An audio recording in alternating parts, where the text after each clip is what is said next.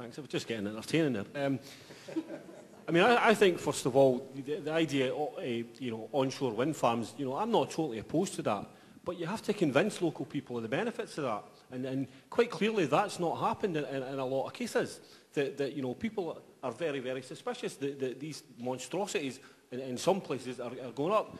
I live in Dundee. I think I'm the only member of the panel here that actually lives and works in Dundee. I've got no problem at all with the turbines that are up at Michelin. I don't think there's many people that live in Douglas and Whitfield, the areas round about that, have much problems with that. And I do think there's a point about where is the demand for the energy? Why do they have to be built in the middle of nowhere? If the demand is in the cities and in the central belt, why not have it, much closer to actually where the demand and use is? Why waste all that time? Can I just put that, can you just answer that? Is it because the take is greater in the islands than it is down in the central belt?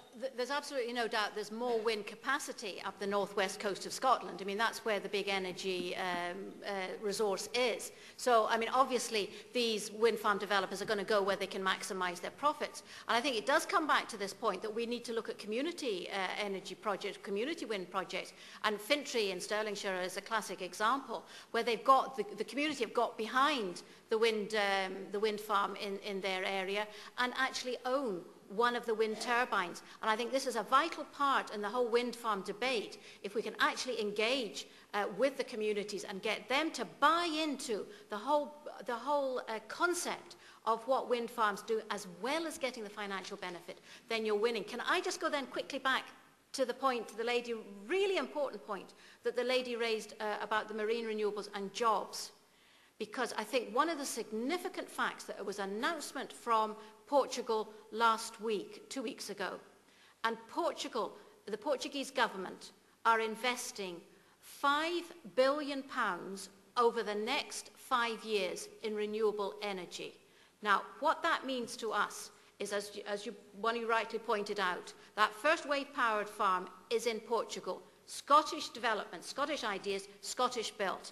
Now, the Portuguese want to capture those jobs as well. The next round of wave generators, they want built in Portugal. So we are in the position of losing the job opportunities, and there are masses of them. And when Lib Dem guy, Nicol Stephen, sorry, yes, I know. That wasn't a snub to you, Alex, then, sorry. Oh, I see, was that a joke? No. Right, fine, sorry. Nicol Stephen announced the latest award to the marine renewables. It was 5 million added on to the 8 million he'd already given. 13 million between 9 projects,